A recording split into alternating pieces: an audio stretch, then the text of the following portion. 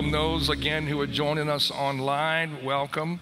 Got your Bible? Turn with me to the book of Luke, chapter 15, verse 11. We're going to read through verse 17. We'll read those and then we'll come back to it.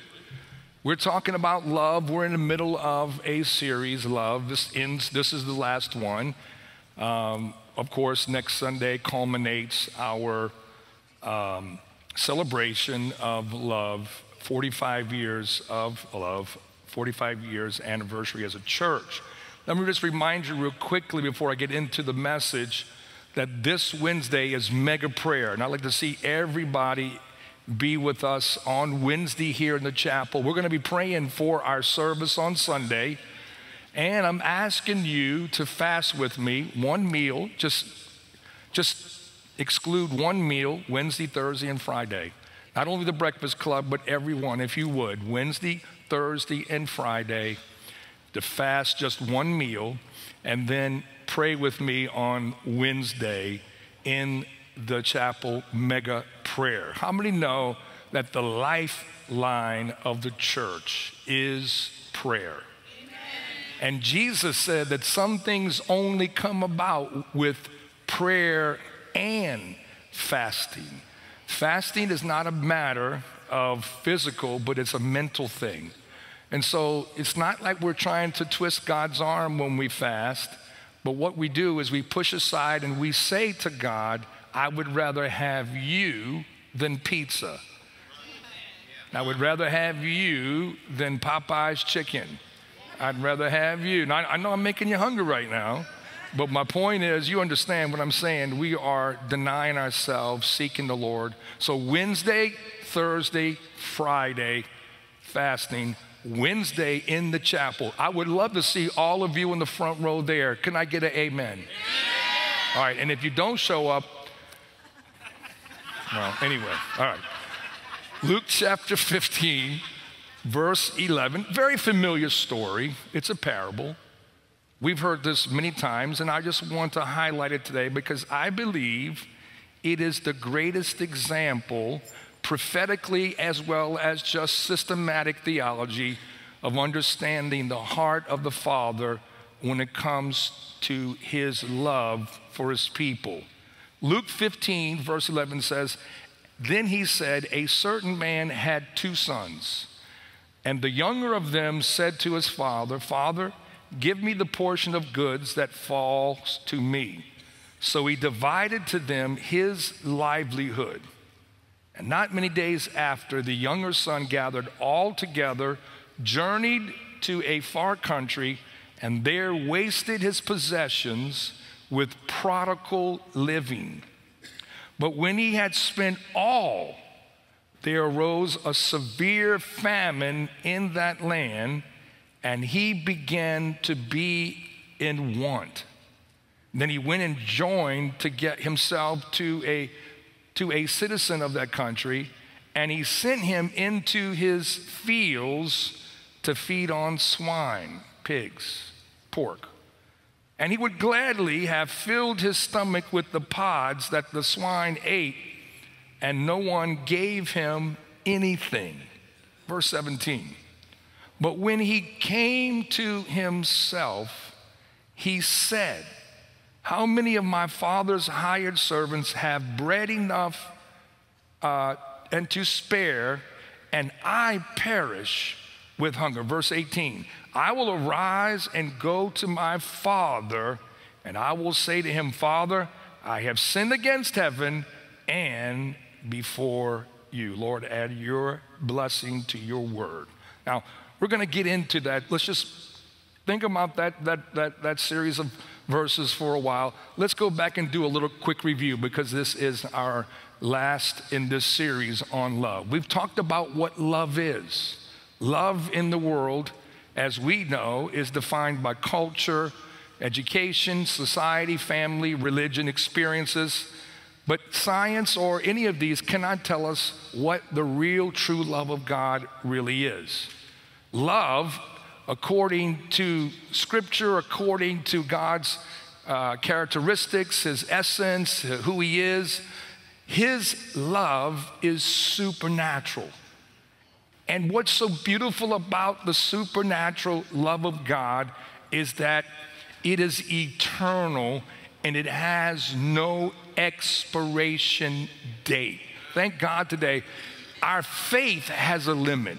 Our faith has a measure, but God's love for you, God's love for the world, for mankind is limitless and eternal.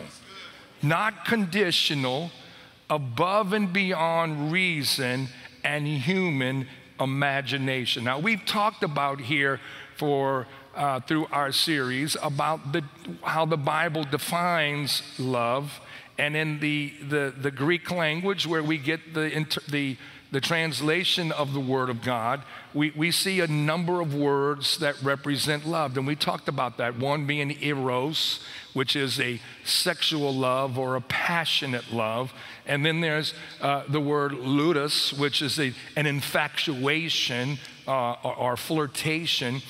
Then there's a philatio, which is a self-love. And then there's a storge, which is a love between family members and love between relatives.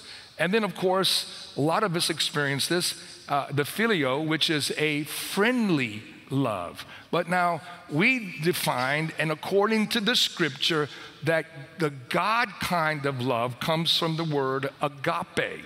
And this is the love that the Bible says, even in John 3:16, for God so agaped the world that he gave his only begotten Son, that whosoever would believe in him would not perish but have everlasting life. It is a different kind of love than what you and I are used to.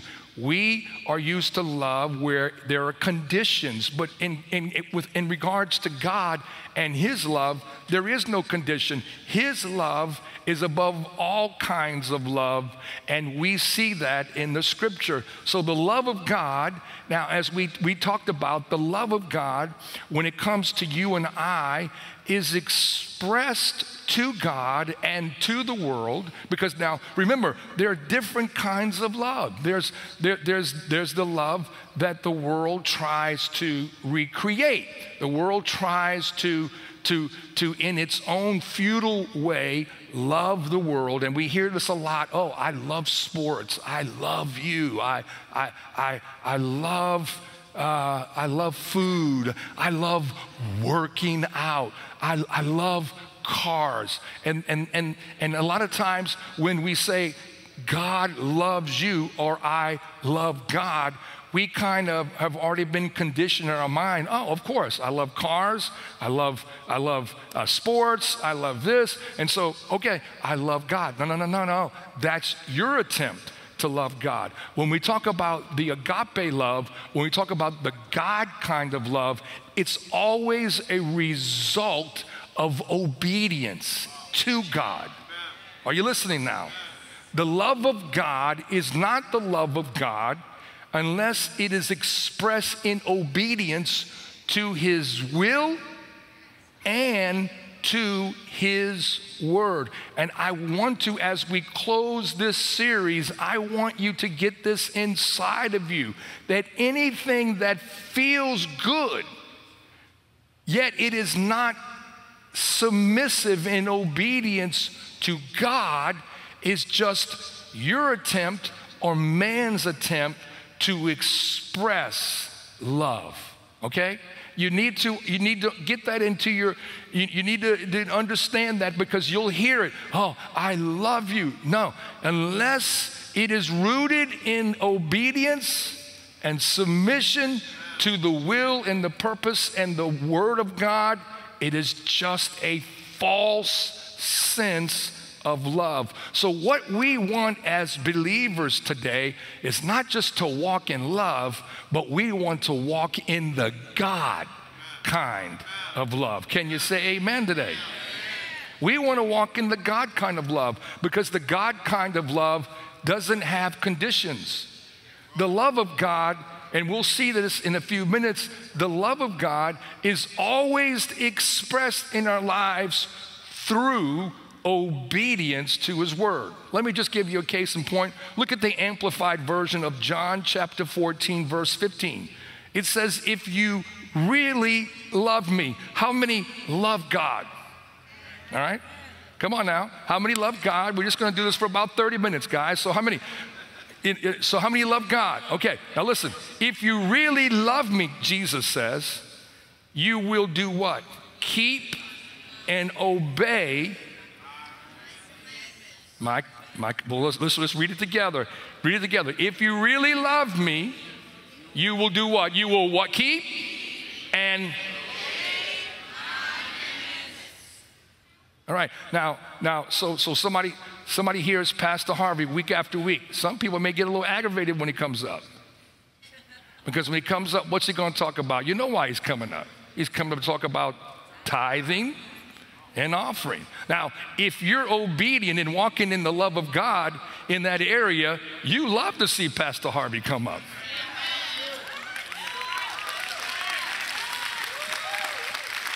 You'll say, hey, praise the Lord, brother. Come on, bring it on. I had somebody meet me in the back and say, oh, Bishop, my tithes are going up. I said, that's the best news I've heard all day. But you know what that tells me? That tells me that somebody's walking in the love of God in their finance. They're walking in the love of God in their finance. Now remember, anything less than obedience and submission to the will and the purpose of God is your attempt to walk in love. But when we just take God at his word and we just do what he tells us to do and trust him that he loves you and he wants to see the best for you, and you walk in that obedience, guess what? When you obey what he tells you to do, yeah, you're going to have some trying times, but in the end, you will always win. Come on, somebody. I'm going to give you a case in point. Somebody who has hatred in their heart towards anyone is someone who's not walking in the love of God in forgiveness. If you've been married any length of time, you have to learn to master this one. It gets really quiet, okay? You know, when you talk about finance and then you talk about forgiveness, it gets quiet. Well, listen, I understand. To you as an individual, it's hard. It's hard to give to God what belongs to him because you're walking in your love.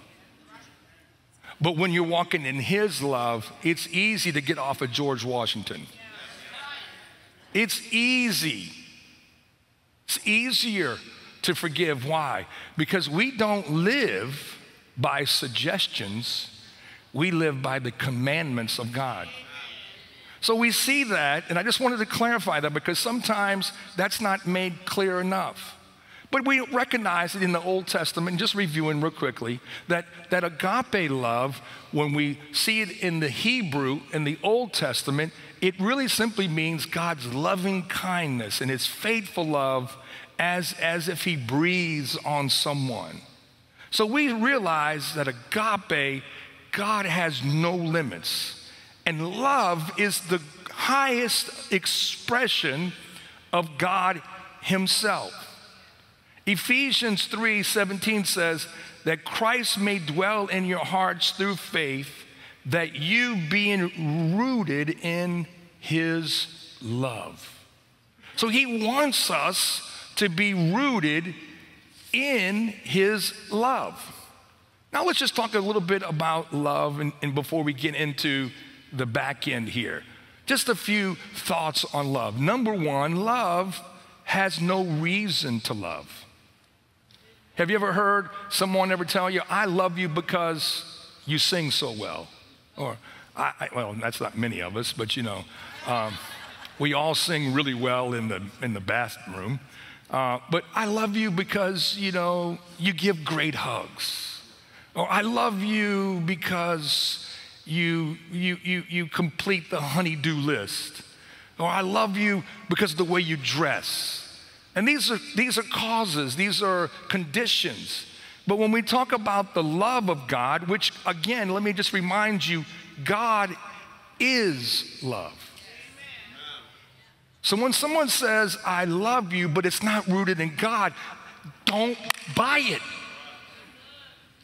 Don't buy it. I always tell my kids, listen, if your boyfriend don't pay tithe, he'll never buy you nice things. Because if you can't give to God what belongs to God, they'll be stingy to you too. When a man is generous to God, he'll be generous to the people.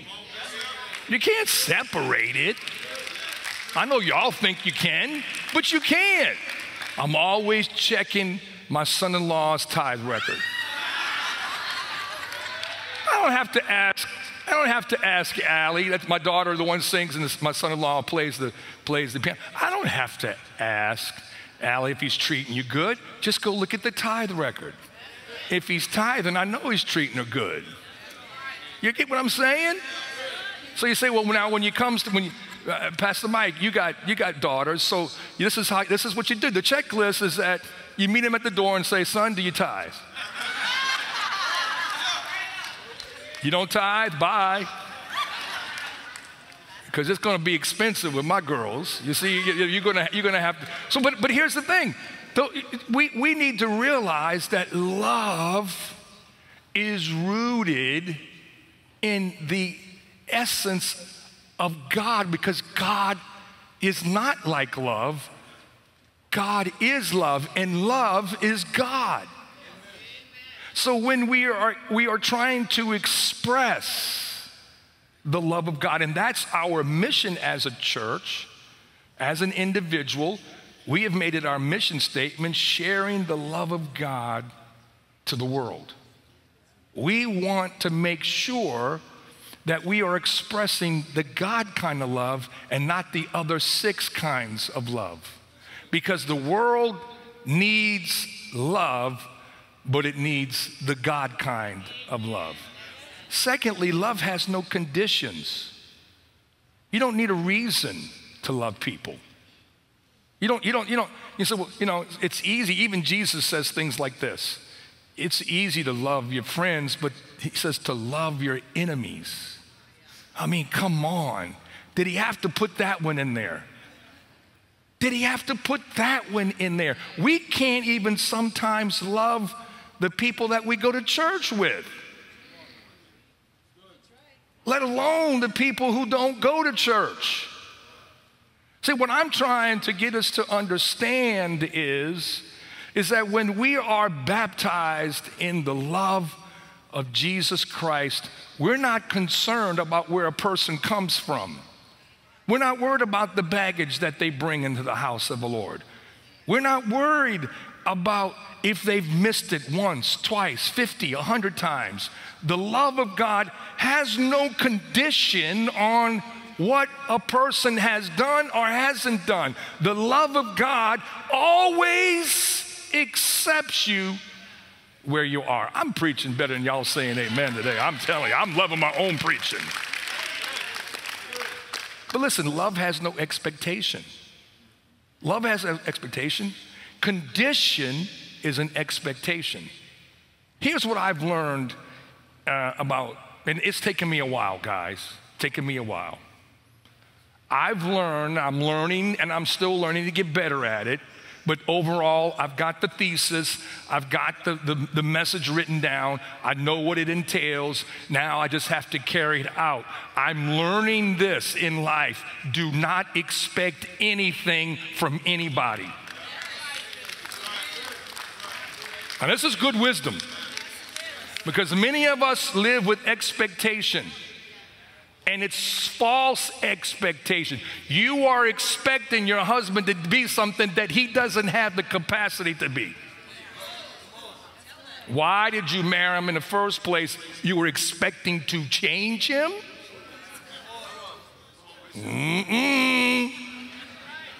Now, I learned this the hard way many times. Y'all have heard my story. Way back when Tammy and I first got married, we didn't get many gifts. We thought we put the most expensive china they had, thinking that people were going to buy us all the china. We didn't get but 1 or 2 dishes. We were some ignorant young people. But now we got what we want because the Lord's blessed us. But here's my point. Well, Tammy's father gave us a 25-inch TV, all right? Now, 25 inches is a small TV today, but back 32 years ago, that was a big TV. And especially if you didn't have a TV. And so we had it. And the one Sunday, the Spirit of God was moving. My dad was preaching, and he was preaching on giving. And I thought, I'm working for the church. I'm not making much money.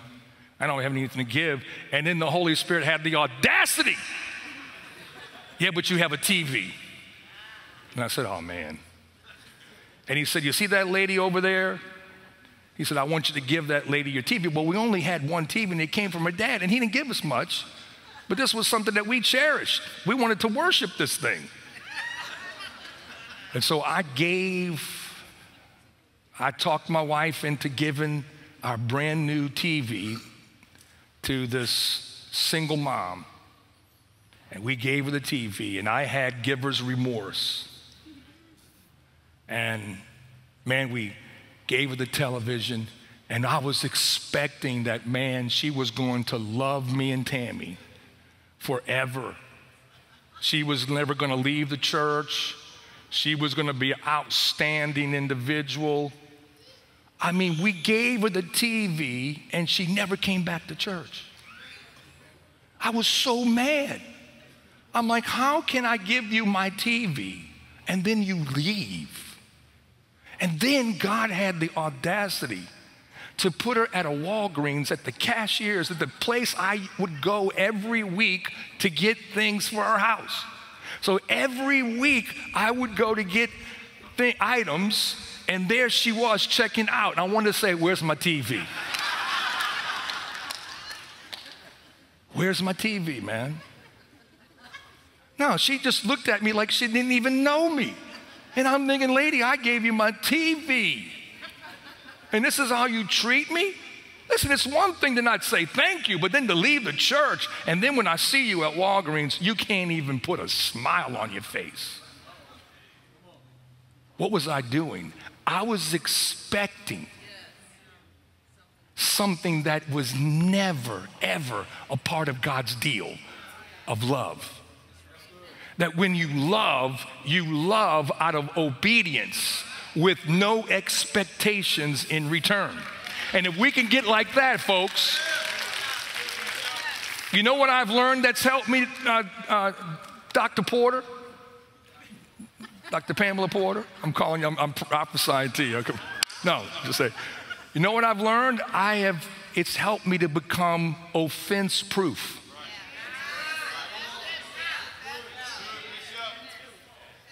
Because if you live with expectations, now, let me just back up a little bit. Should she have said thank you?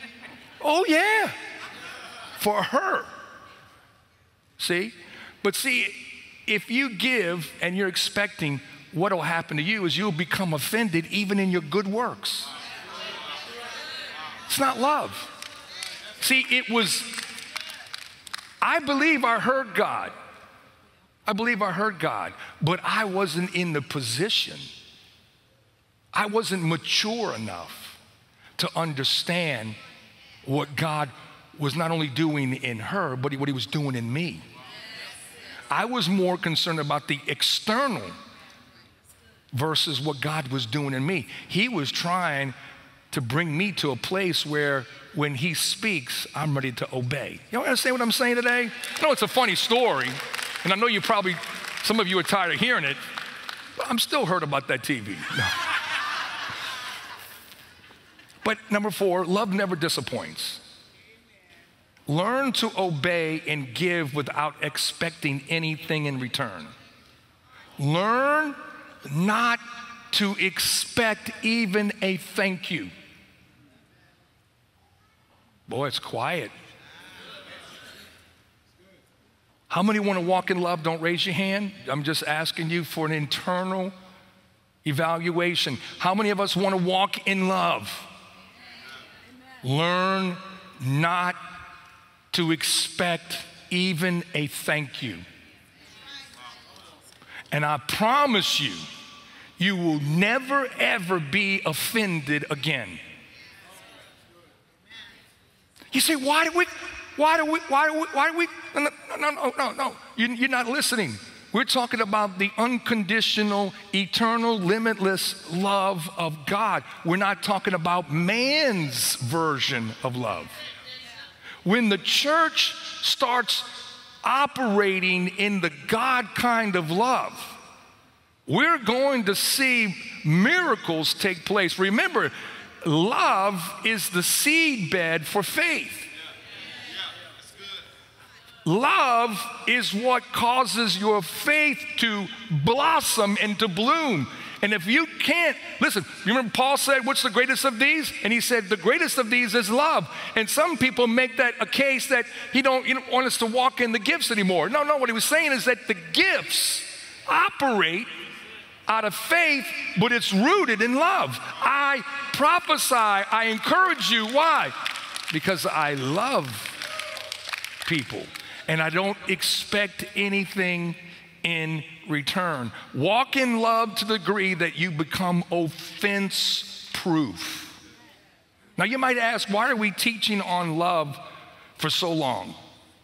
Well, number one, it's our theme, but there are other more important reasons in this prophetic hour.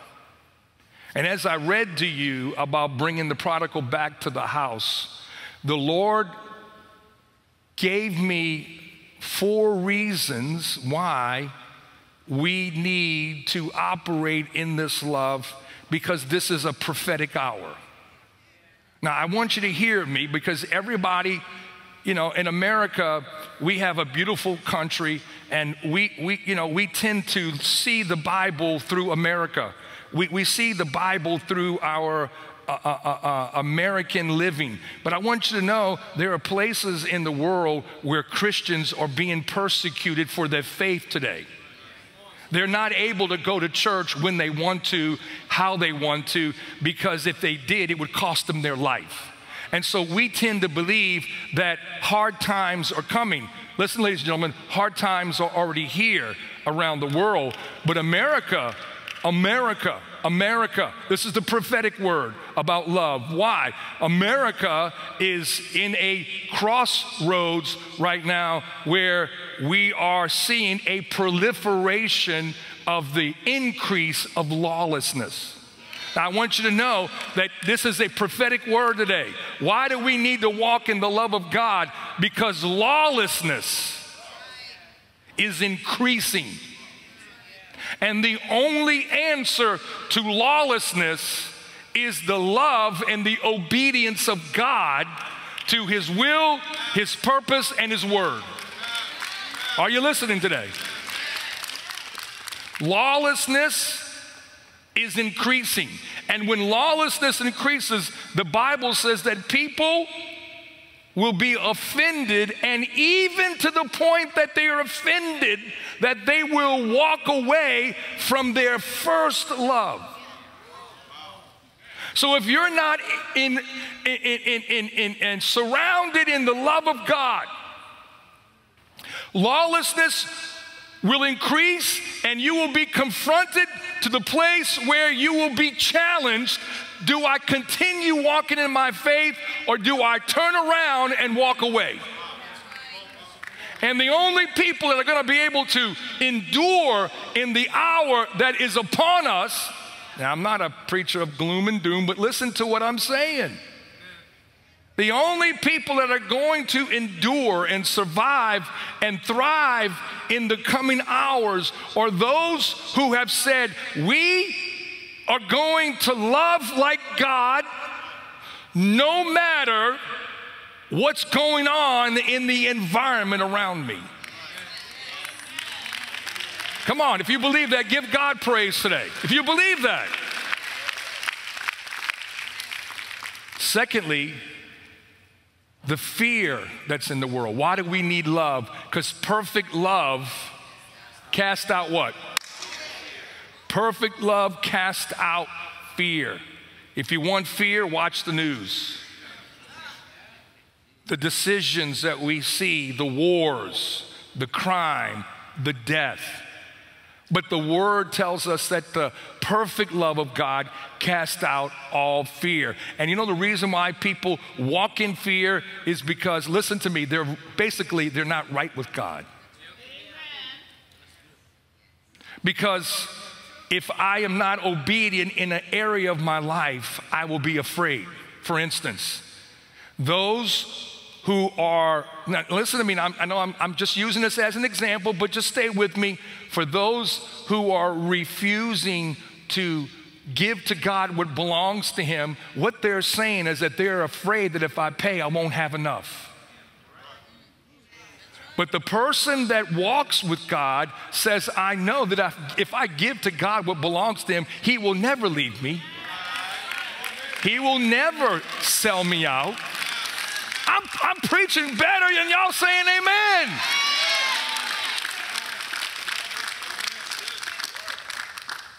I'm afraid that if I don't, that something will come against me, that I won't have the backing of God, because I know I've lived long enough. It ain't if it rains, it's when it rains. It's going to come against me. I just need to know that I'm on God's side. Are you listening? So people are afraid that they will lose out. People are afraid. And so the reason why fear is escalating is because they're not walking in the true love of God. Some people are afraid of the unknown, what will happen when I die. You will not let love into that area of your life. So therefore, we don't feel that God is with you. This is why today we need to walk, we need to be baptized in the love of God. Thirdly, the persecution of the church. The persecution of the church is going to increase. It has nothing to do with the Pentecostal church, the Baptist church, the Catholic church, the black church, the white church, the Presbyterian church, the Methodist church. There's so many churches. Matthew 5:44, Jesus says, but I say to you, love your enemies. Bless those who curse you. Do good to those who hate you, and pray for those who spitefully use you and persecute you. That is the prophecy of the end time. But more importantly, lastly, why we need the love of God is that the harvest of souls are coming back to the house of God. If you believe that, I want you to give God praise. Come on, give God praise. Now, as we close here, let me just say this. Love is not an emotion. Love is a choice. As a matter of fact, love is a commandment. I'll break it down even. Love is a law. Love is not an emotion. Love is a choice. Love is a commandment. Love is a law. Okay? I'll give you for instance. You're in a 50 miles per hour zone, but you feel like you want to fly and do 80. You can feel it all day long. And go ahead and try it. But someday you're going to pay the price. And you're going to be mad when the man or the woman who stops you, and you're going to, you're going to be upset. And they tell you, I was going 8, you were going 80. No, I was going 79. You still broke the law. And this is what we do. We think of love as an emotion, as we feel. We've got to stop living by our feelings. And we've got to start living by the commandment and the law. We obey the Lord because he commanded us to love. Let me just read this last verse, 1 Corinthians 13. I'm going to read it from the Passion. It says, love is large and incredibly patient.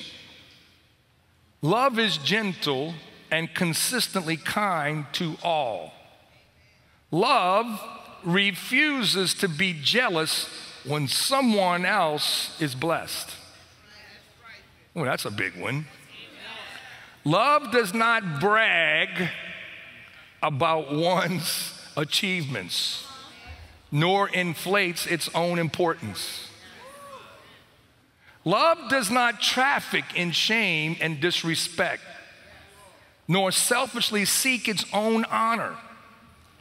Love is not easily irritated or quick to take offense. Love joyfully celebrates honesty and finds no delight in what is wrong. Love is a safe place of shelter, for it never stops believing the best for others.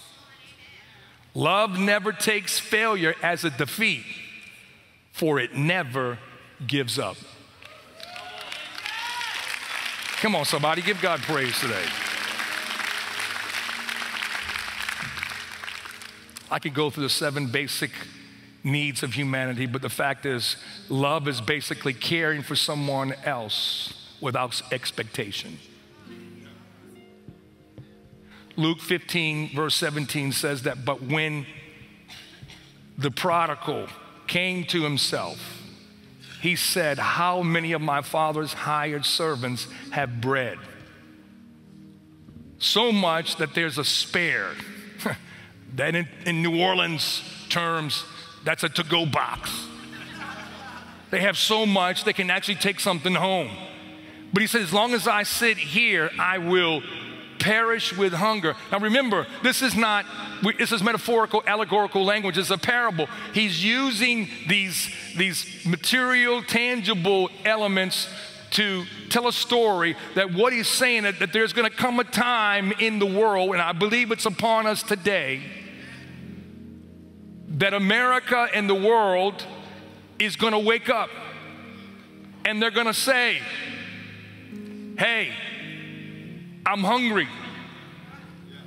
And he's not hungry for physical food, but there's spiritual food. There's need of a nourishment. And they're going to say, I'm going to go back, and I'm going to go back to my father's house, because over there, they'll accept me as I am and love me with the love of the Father's love. Now remember, I read the story. As I leave you with this last thought as we move on to next Sunday and thanking God for what he's done, because this is the moment of love.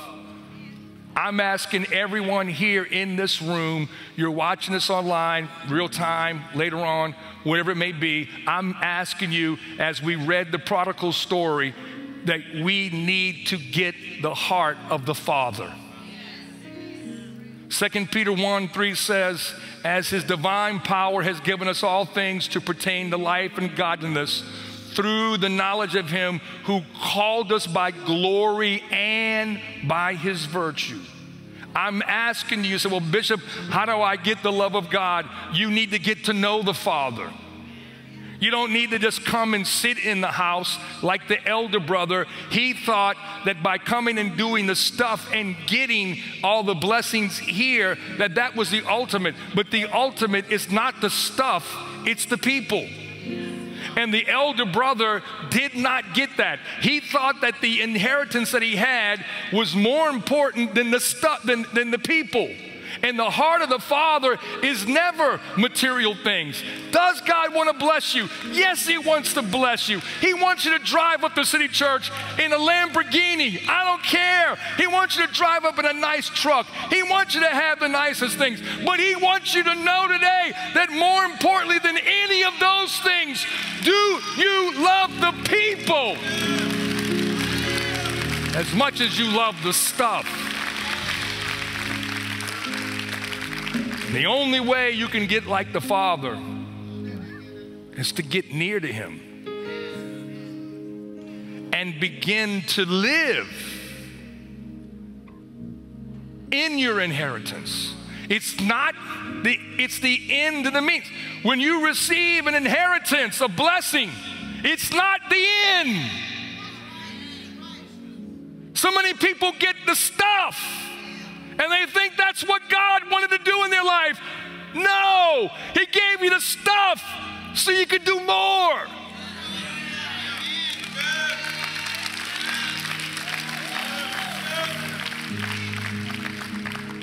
But the only way to get the heart of the Father, you got to ask yourself this question today. Are you close to the Father? Because if you're near to the Father, you will hurt like the Father hurts. You will cry like the Father cries. You will love like the Father loves. And then secondly, I said it already, love people more than stuff. I have done hundreds of funerals. It's just what a pastor does. We marry. I like those better. We are there when people go through difficult times. I've been there, funerals for babies and older people. I've been there in so many different scenarios. But what I've learned is that no one can take their new house with them. What I've learned is that you can't bring your Gucci shoes with you when you die. You can't even bring your kicks, man. You got to give them to your kids. The only thing, and the Father knew this, and the brother who was in the church didn't get it because he was satisfied where he already received his inheritance, not knowing that the party was never about how much stuff you can do. The party is always about the one coming home. It's funny, Tammy and I, she went to a gala last night for a family member, beautiful thing. And I was asking her who came and who didn't come. She said, oh yeah. I said, what about her? This certain lady, she said she didn't come. I said, why didn't she come? She said she couldn't find the right dress. And my response was, didn't she know it wasn't about her? The party was about the other person. More importantly than you having the nicest dress at the party is actually you're there. But see, people are caught up into them. True love is concerned about others because that's how God is. And I'm screaming, I'm urging, I'm pleading with City Church to be rebaptized in the love of God. I want you to love so much that you will never, ever be offended again. I want you to love to where you are offense-proof and that you're oozing with the purpose and the will and the word of God in obedience to the love of our Father. Come on, stand with me today. Jesus, thank you, Lord.